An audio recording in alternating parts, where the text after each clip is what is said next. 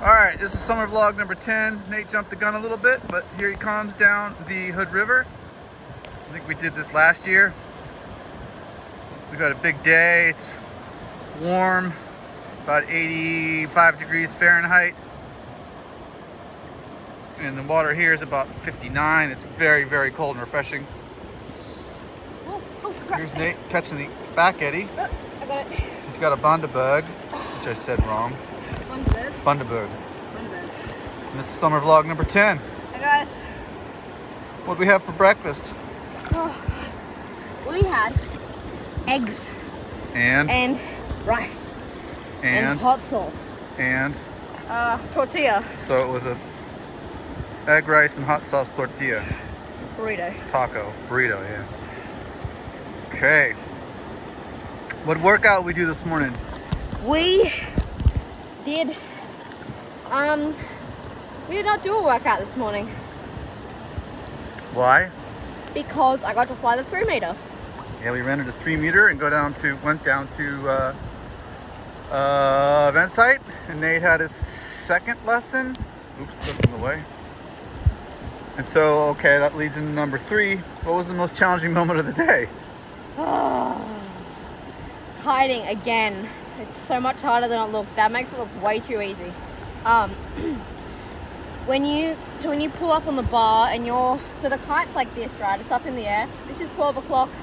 This is what, like 9. That's 9. That's 1. 3. Jesus.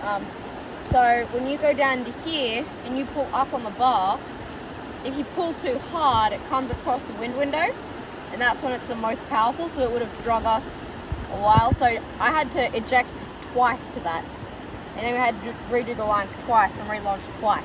Yeah, so it's really hard. Perseverance will pay off eventually. What new science fact do we have today?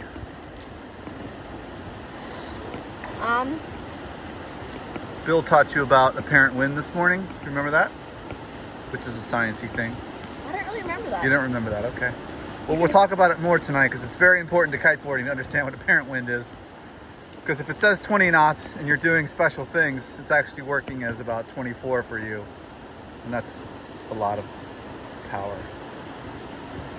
Yeah. All right, what do you know today that you didn't know yesterday?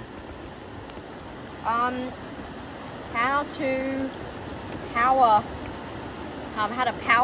what do you call it? Power stroke. Power stroke, how to power stroke. A kite. So when you first want to get up on a kite, you have your feet in the straps or on the board, depending whether you're going strapped in or strapless, twin tip or strapless. And then what you have to do, because you have to power up the kite, do a power stroke, which is where you pull down on the bar, go down slowly and back up fast, and that gives you enough power to get up on the board and get going. Yeah, it gives you lift, just like an airplane has lift. Yep. And a kite, if you could see it in like one of those really cool videos, it's actually doing the lift, just like the wind above is lighter than the wind below the kite. That's why it goes up. Yeah. Okay, I forget what else is on our list.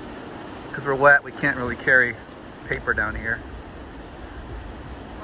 What do we got on for tomorrow? What do we got on for tomorrow? Tomorrow is Wednesday, and on Friday we're leaving for San Francisco.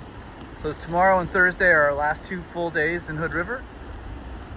Bill's here, so I think we're going to either Moser or Rufus to kite. We've made a 1-wheel. And tomorrow night we're going to dinner with Libby, the Australian from Adelaide. He feels a bit homesick when she hears me talk. Yeah. And then on Thursday, what are we doing Thursday night? There was some plan. Yeah, we're going to Indian. No? Thursday night. Thursday night, no, that's the wing foil lessons for free out at the Spit.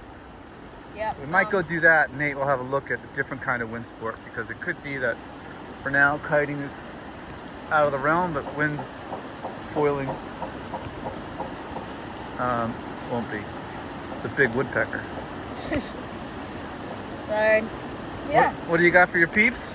We're going to dinner right now at a friend's house. They're making pizzas for us. And they're like 2 minutes away. Pizza and salad. Pizza, should we tell them what it means? Pizza is pizza. It's flat, doughy, No. cheese. When these people make pizza for Oh yeah. us, when these people make pizza for us, they get Papa Murphy's pizza, which is a store like Domino's, except you buy the pizza and it's frozen like store pizza. No, it's pre-made. Pre-made. It's not frozen, and then you just bring it home and put it in the oven and cook it. And so last year we had the same date with Tom and Carol, who are lovely friends of ours. And I was really excited because they were making pizza, and Carol was a really good cook, and I thought it was a Pullman pizza night, and it was Papa Murphy's, which is pretty ordinary, but a good social event. And we get to hang out in the house with TV and air conditioning and cats and Wi-Fi. So we're actually, because now what's the time, like 4:50, and we're leaving at 5:28. So because we're only like 2 minutes away, we're gonna upload at their house.